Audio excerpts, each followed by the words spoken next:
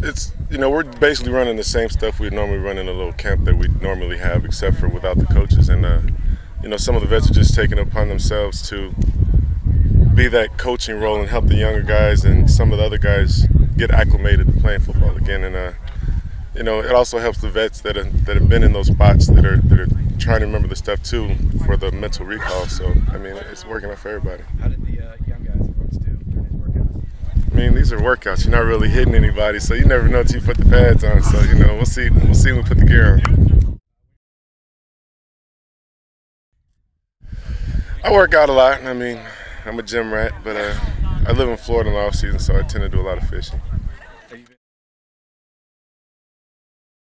I just appreciate your support, and we don't like it just as much as the fans don't like it, and hopefully it'll be resolved because we're itching to play football right now.